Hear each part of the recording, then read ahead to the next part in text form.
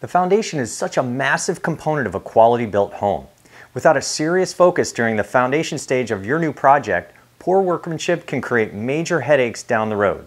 In this video, we discuss best practices for waterproofing and drainage for home foundations. So let's first take a look at waterproofing. We want to make sure the waterproofing has a thick coat at the joint between the foundation wall and the footing, as these are two separate concrete pours that can create a potential leak between them. So be sure to choose a basement foundation waterproofing material with a 30-year warranty that will bridge shrinkage cracks up to a minimum of 1/16 of an inch. Because one thing's for sure, concrete will crack. So be sure to check out our other two videos that share best practices for minimizing foundation wall cracks. After applying the waterproofing to the foundation wall, the insulation board is installed from the top of the footing to the grade line. This R10 insulation keeps the foundation wall closer to air temps in the basement to help reduce interior surface condensation. This board also drains up to 210 gallons of water per lineal foot per hour and protects the waterproofing during backfill operations.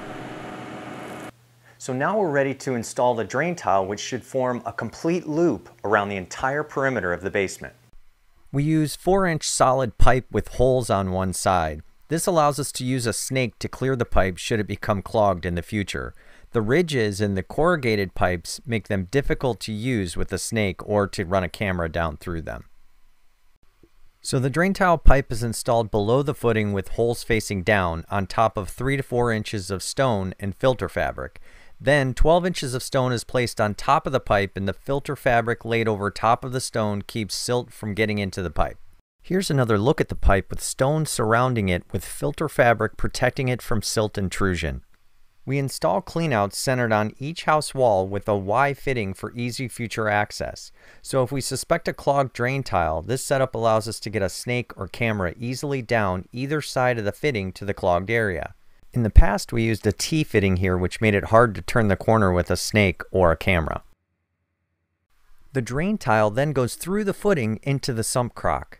Another best practice to prevent basement moisture problems is to backfill the foundation wall with washed stone 12 inches out from the wall and to within 18 inches of final grade. This stone drains the area up next to the wall and provides a buffer against expanding soils. Be sure to check out our other two videos below on foundation best practices. And if you need more information, stop by and see me at armchairbuilder.com.